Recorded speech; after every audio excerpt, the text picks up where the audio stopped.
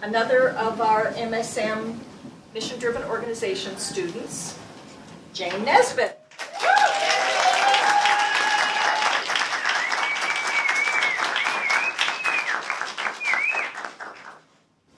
Thank you for being here. It's wonderful to have an extended community here. I really appreciate it. My capstone is on women's leadership, specifically on women's leadership circles, their future, enhanced financial sustainability. And as important probably is the focus on my own leadership. As my community reminds me, I walked in a leader, I'm leaving a leader, and I've had a lot of growth in between. So I'll tell you a little bit about the circles. Created by Carrie Seacrest, founder of Watershed Coaching. The circles are a 6-month program for senior women leaders, 10 to 12 of them in a specific county across business sectors. They come together for a day and a half, initially for a retreat. They end with a day of presentations and celebration and graduation. In between, they have 3 to 4 hours a month. The curriculum is very rich in that it includes research-based, in many cases, offerings such as authentic leadership, emotional intelligence, communication strategies, conflict management, working with your inner critic, presencing, personality assessments. There is a coaching component. Carrie is a coach, among other talents that she brings. And there's also an action research project. And the evaluation data for these circles is fabulous. So the goal is for me to inform the future of these circles. And I'll tell you a little more about that. The Watershed Coaching now is in partnership with Marlborough College to see if they're greater than the sum of parts, that they can bring the strength, the vitality, the reputation, the creativity, the talent of each organization together, with Carrie front and center as the creator of these, and with the infrastructure of Marlborough and its burgeoning reputation for leadership together to see if we can enhance and scale up potentially and broaden the focus and the impact of these circles. The belief is that with the right audience, the right branding and marketing targeted to them, we can focus on a more cost-effective targeted recruitment that will result in a more sustainable program. That's where the rubber meets the road. It takes a lot of time and energy to recruit. That's one of the challenges. I'm usually the queen of ideas, and of course I started this capstone with absolutely no idea about what I would do. But intuitively, Kate presented me with this opportunity. It has, of course, morphed multiple times. It was going to be a 3-year business plan, and of course classmates rolled their eyes. And then we went to I was going to do marketing materials and a fundraising plan, but in fact what I'm ending up doing is informing, through some qualitative research and data review, some of the marketing work that will take place in the future. So my deliverables will be a report of recommendations and of an analysis of other programs for women leaders in the area, synthesis of the interviews that I conducted, and a list of businesses to approach with contacts. The fundamentals of these circles are that an effective leader means an effective business. So investing in our women leaders really impacts the economy of Vermont, the health of Vermont, the vitality of Vermont. That taking risks can lead to breakthrough learning, and that we often do this in a safe environment. And in this case, it means in an environment of those who gender identify as women. Local support often can help to ensure, it doesn't guarantee, but helps to ensure that women will stay in Vermont. The quotes that you'll see throughout are from women, in many cases, that I interviewed. Carrie's approach is research and model-based on centered leadership, on emotional intelligence, and on authentic leadership, among others. So there's a lot of real deep work that's gone into thinking about the structure, the curriculum, the format of these circles. But again, it's partly my leadership journey. I'll talk about that much more in my retrospective. Started out life with a pretty traumatic early loss, difficult childhood. But somewhere all along the way, including in my Catholic school upbringing, I knew that I could reach out to people, and I did all along the way, to lead me, to guide me, to support me, to affirm me. And I came out of that into my 20s and 30s with a great deal of resilience, compassion, and courage. And I took a lot of courage in my late 50s to decide to come back to school after a bit of a hiatus. Believe me, I've had not a moment of regret, and attribute a lot of my growth to this program and this community. moving into more self-awareness as I've embarked on this journey, working on my inner critic thanks to many of my classmates and colleagues and guides along the way, really building my authentic self, helping to mentor and being accepting of mentoring, marketable skills that will surely help me in the future. And in fact, it's official, although I will maintain my 50% program role as of September 1st, I will be the co-executive director of my organization.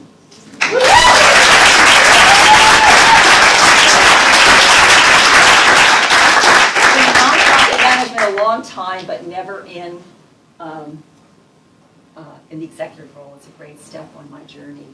And again, on my journey, I don't see her right now, but my daughter is calling in from England, her new home.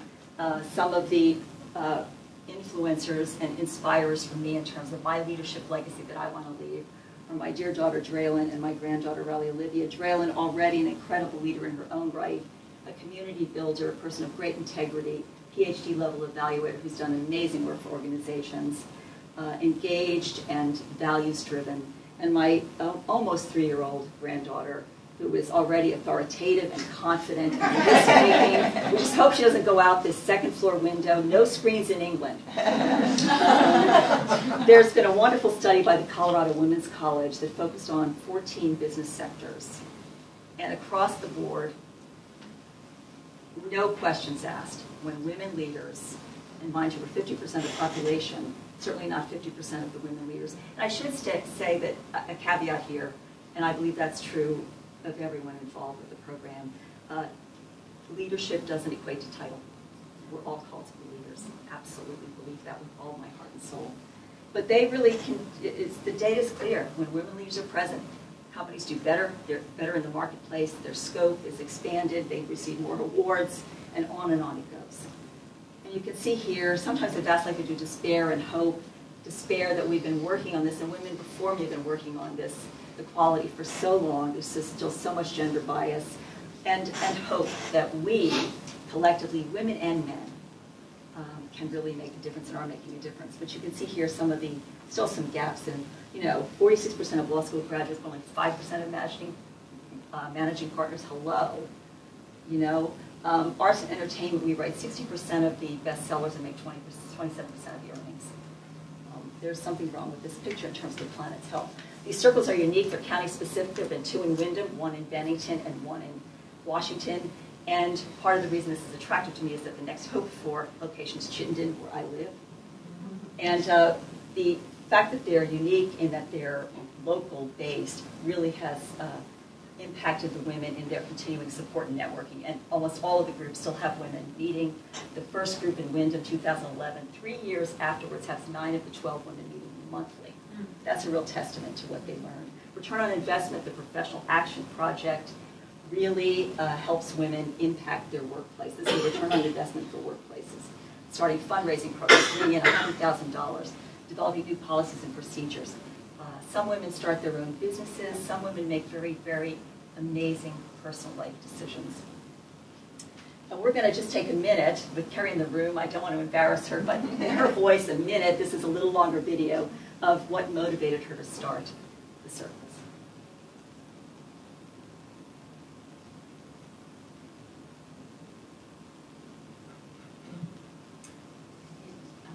Click on it and then, yeah,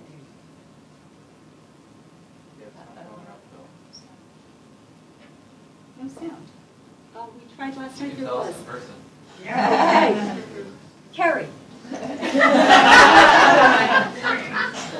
can I support you? What would you like? Your motivation for starting them, just as you told me. Yeah, so I would just say that my motivation was that I feel like I spend all of my time going to hotels and faraway places and having great conversations with people that I never see again. And how can we bring that closer, where there's a long-term sustainable network? I feel like I'm always going away for development. And how can we create a community-based support network that then has a capacity-building impact, because the sum is greater than the parts, and so that there's this long-term impact. And the women have said they feel like they're more part and more connected, and it has a residual impact. And so I would say that's the main reason. And we're so isolated. siloed, and who do you go to peers if you're in a small organization, which many in Vermont are? You can't talk to your subordinates because that's not appropriate. It's not necessarily safe to talk to your board because they're still your boss. It's like, who do you go to, and how do we create that support? Leadership in action. Thank you so much. And so the first thing I did was I looked at some other women's leadership programs. I looked at 20, mostly in New England, a few in New York, and some nationally, including Beverly's Center for Nature and Leadership and the Generative Council. And really looking at them, 13 of them are affiliated with colleges or universities, so Marlborough and Watershed are in good company. 3 of them are for emerging leaders, 7 for middle and senior leaders. Some are specific to an industry. Smith has a program for Fortune 500 companies with whom they work. Duration and frequency ranges from 1 to 12 days to a year. Some of the programs are for undergrad women and alums. The curriculum, in many cases, there are a few things that are similar to the curriculum that I outlined to you, but in some cases they're more management topics. Some of the process and structure is similar. Self-reflection time, circle time. It's not in the same way, for sure. Speakers, etc. So I'm going to really probe that a little bit more to do a good analysis of that. The cost, I think the cost point, ranges from hundreds of dollars to $15,600. So I think we're in a good place cost-wise. One of the pleasures of this was interviewing 19 women, 9 in Chittenden County. Some of my classmates, you'll see pictures here. I don't have quite everyone, but it was an incredible pleasure. I used a questionnaire that morphed over time. I asked them about their challenges and opportunities, et cetera. But you can see a little bit of the demographics here. The business sector, I touched on all sectors, regrettably not only one for profit. Current roles, a little heavy on the senior management side. But that's who we've been appealing to with the women's leadership circles in general. Again, senior management, regardless of seasoned or unseasoned, it can range in ages for sure. Years in leadership role range from a classmate who stepped in just a year, or just a year in a role, to a woman who'd been in leadership roles for up to 30 years. Budget size, classmates who have their own businesses, and I did not probe for their salaries, but I'm going to guess it's well under $100,000 a year, to a nonprofit with an $80 million budget, and a for-profit that did not disclose to me, or could not, their earnings. The challenges, women want to build a network. It's hard to do for some of the reasons that Carrie mentioned. Becoming confident, I was astounded at how many women I talked to in senior leadership roles who professed to still being a little bit unconfident, feeling legitimate. One woman, again, in leadership roles for years, I said, sometimes I feel like a fraud. Even though people tell me that I'm a leader, I don't quite believe it. Gave me credibility. A woman who manages mostly male construction crews. The fact that she's a woman who knows what she's doing and loves to wear a tool belt, they almost can't wrap their heads around it. And finding role models. Some of the greatest professional development that some of the women identify, in fact, the only professional development is they found role models by default or by intention. Needs and wants, network, a community, new learning, all of the curriculum resonated, but also negotiation, coaching and mentoring, and my report will really fill that out much more. Increased confidence, personal and professional growth. The interview impressions of women's leadership circles were that the size was great, in general, maybe 6 to 10, composition across sectors, across ages, as long as they're kind of operating as peer-to-peer as leaders. Location, location, great. Some concern about, gee, what if my sister-in-law's in the room, or, a competitor. Duration, reasonably good with the 6 months.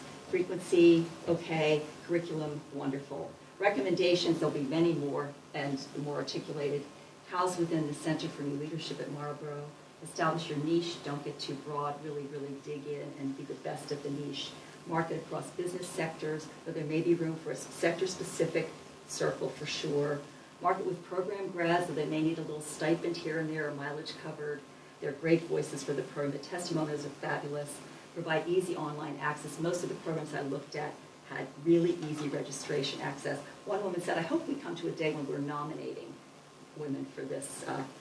Also, work with industry associations. One of the benefits of Marlborough's and Watershed's connections, you can be at the meetings, be in the places where people are going to notice and recognize. Continue to refine the curriculum. I know you do that, Carrie. include local champions. In Chittenden County, people want to see somebody with a name walk in the room, somebody that they really respect and honor in the community. Chittenden is not Bennington, is not Addison County. And maintain the current fee structure for now. I think that felt okay to folks. Sponsorships and grant donor and support. In fact, you know, of the 4,038 nonprofits in the state, 76% of them have budgets of 500,000 or under. So, and that's just the nonprofit side of things. And in closing, some of what I've brought and what I've gained are this list of amazing, you can read it for yourself. Thank you so much. A credit to all of you for helping me to do this and get here.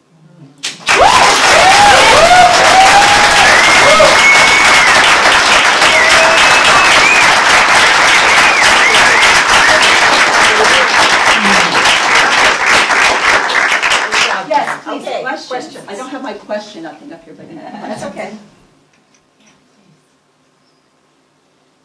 Don't be shy.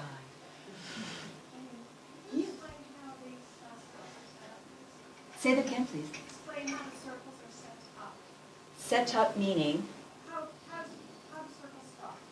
Well, the circles often start by, that's the crux of this a little bit, there's incredible connection to women, calling, emailing, beating the pavement, basically.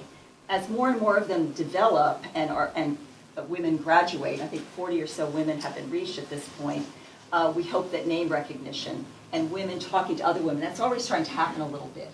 It happened between Wyndham and Washington. You know, they start with an information session often, and we hope to do that in, listen to me, I'm presuming. I know the recommendations may not be taken, and I understand that completely. But so it's really in, if you look at the organizational life cycle, it's really in kind of startup in some ways, which is why the alliance with Marlboro, and they really helped to move it forward more quickly. But it's been word of mouth, it's been really making cold calls, trying to find women. So I hope that answered your question, to the degree that I can. Yes. Is there support for that kind of after circle, meaning that after there's the main, you know, course, or, you know, Yeah. is there kind of that 3 years, like what's keeping them together for 3 years? And is there support still continuing to foster that? Yeah. Well, it's amazing. I think it's going to be group by group. They actually pay dues so that they can go to a retreat center every other month, and modest. They can bring in speakers, etc. Kerry has been involved with them. The Wyndham group, and perhaps the other groups too, can be involved in a coaching capacity or in a speaking capacity. I think that's an outstanding question about what level of support, whether it's online resources, etc., can continue to be provided. Because some groups are not going to be quite as self-directed around this. And I think in terms of their being influencers for the future, in some ways we need them to continue. It's useful to them. Great question. I want to pick up on this slide, and you talked about your own personal leadership growth.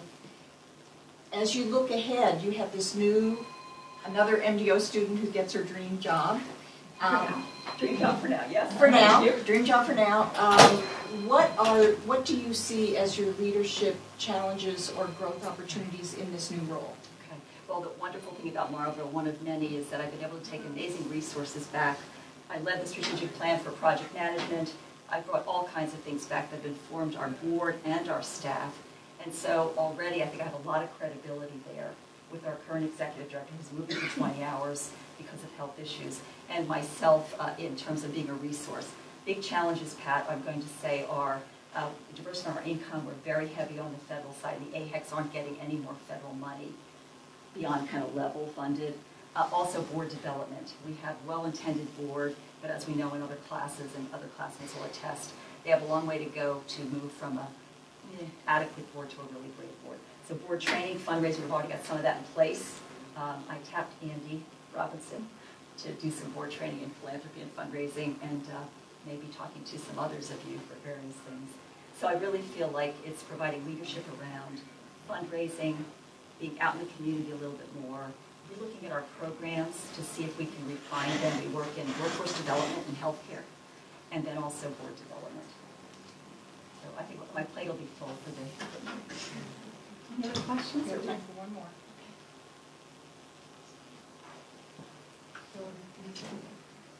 I was just wondering, going through this whole process, out of your findings, what really surprised you the most, or was there anything that you didn't expect that came out of this process? Well, I thought that being in the company of these women was amazing. You know, at first I was like, oh, I got to call somebody I don't know, and you think that'd be easy for me. It isn't always. It's getting easier. So I think how much we had in common in some ways in terms of our struggles and opportunities, how many of them didn't have formal leadership training. It was quite interesting. Some did, one with the 50,000 program here and this and that, but many didn't. I also think that I made some very good connections, and that was a hope, but maybe a little bit of a surprise. I think maybe I've identified some women interested, and maybe even a company that might be interested. So that was pretty cool. Okay, let's hear it for